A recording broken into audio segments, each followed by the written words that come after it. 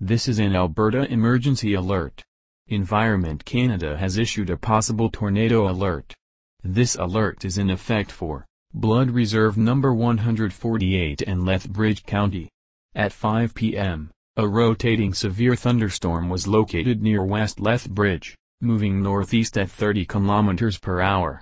This dangerous storm is capable of producing baseball-size hail, wind gusts up 120 km per hour, and may produce a tornado over the next 30 minutes. Communities in the path include Lethbridge. If you are in the affected area, be prepared to take shelter immediately in a basement or reinforced structure if a tornado develops. Get low and put as many walls between yourself and the storm as possible. Stay away from windows, doors and outside walls. If you are on the highway and cannot avoid the tornado, seek shelter in a ditch or ravine. For details visit www.emergencyalert.alberta.ca or stay tuned to local media.